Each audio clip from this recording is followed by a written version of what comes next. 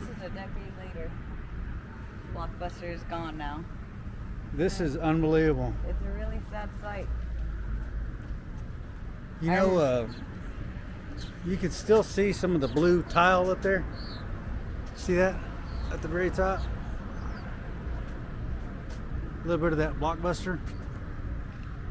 And over here where they had the awnings, you could see the holes in the wall that said Blockbuster Radio. Yeah.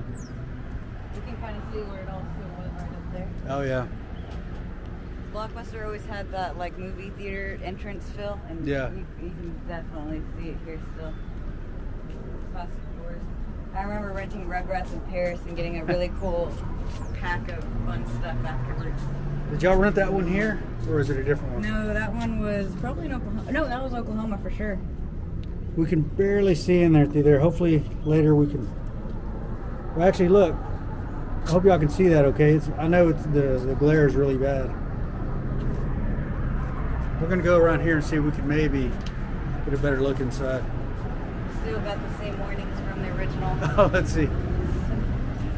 Store employees cannot open safe. Okay, I think they're okay there.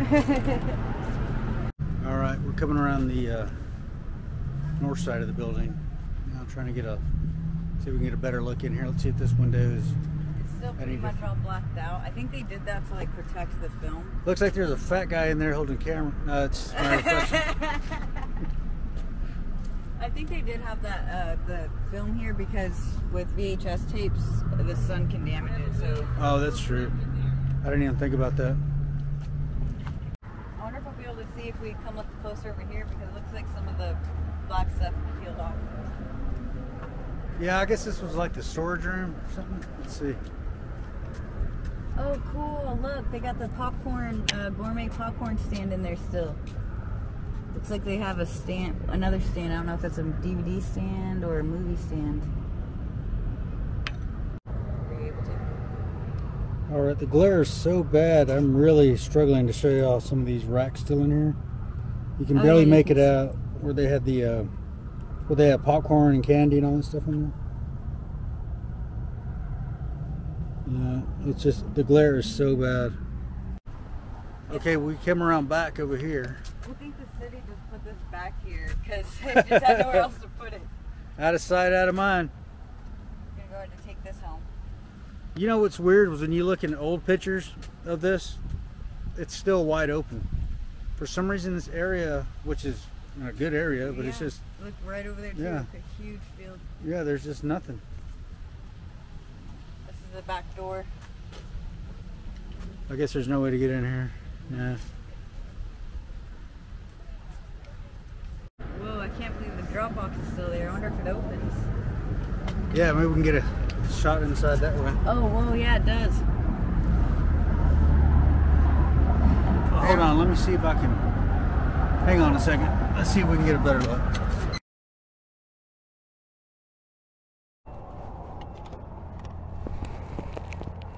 Whoa, you can get a pretty good look in there.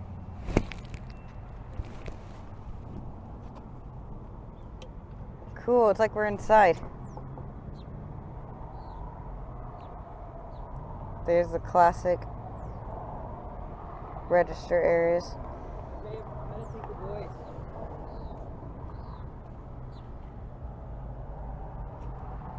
It's really big in there. I guess there was a lot of shelving for DVDs and VHSs at one point.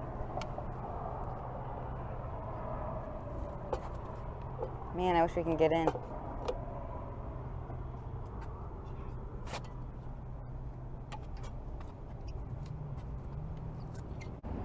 Yeah, it looks like we can't really get much more footage here, but one thing we want to show y'all was in about a 5 to 6 mile radius, there's two more, I guess they used to be Blockbusters, but now immediately they were repurposed to something else.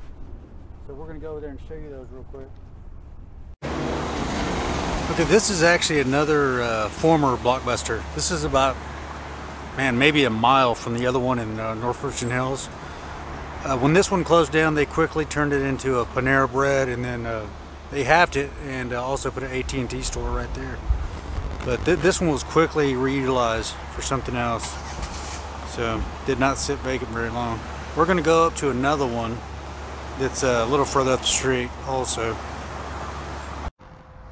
This one is in Haltom City. It's about 5 miles away from the Vacant Blockbuster.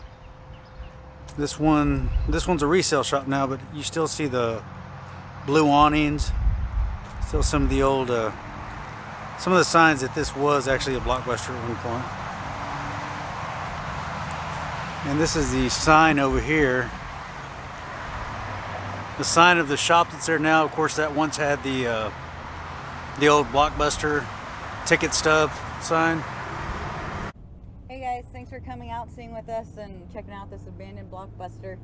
It's really kind of weird to see it abandoned. I remember the last time I rented a movie was probably in high school at Blockbuster, and it was Diary of the Dead, and they were actually selling the DVDs, so it was basically on its last leg the last time I went. Well, that was a long time ago, Nisi. Yeah, that was a long Back time in high ago. school? How old is that movie now? Diary of the Dead, like 12 years old. Jeez, wow. Probably. Yeah, well, this has been closed down quite a while. Yeah. Quite a while. I remember when y'all were little, y'all liked coming here, buying the toys and buying the expensive candy. Of course, I hardly ever did that.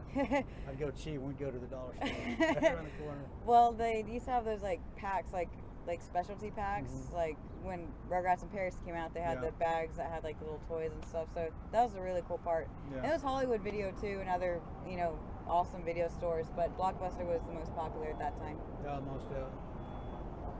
One thing about Blockbuster, it did kill all those mom and pop video stores. Those were so cool. Y'all never really got to see those. By the time you girls got a little older, it was all just corporate stuff. But that's probably a good thing, because there was some weird things. Well, I guess that's going to wrap it up. So, guys, if y'all have any suggestions on where y'all want us to go, just leave a comment, and we'll do what we can. Right now, we're in the Dallas-Fort Worth area, but we're going to be going out, traveling soon. So any suggestions we would gladly take into consideration. Thank you for coming out and seeing with us, and y'all have a great day. Goodbye. Thanks for watching, guys. Don't forget to subscribe.